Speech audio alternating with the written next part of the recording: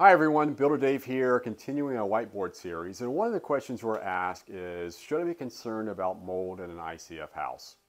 Question is, it's not so much an ICF with mold, it's any high performance home.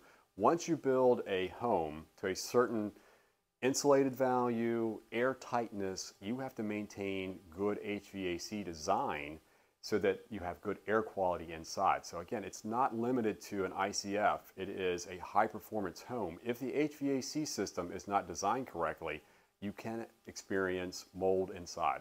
And so you want to make sure when you're designing and building that you properly size your HVAC system for the R value and air tightness of a house. So what we try to do is make sure, again, previously we talked about good HVAC design. So if you want to look back, I go into more detail about a good HVAC design.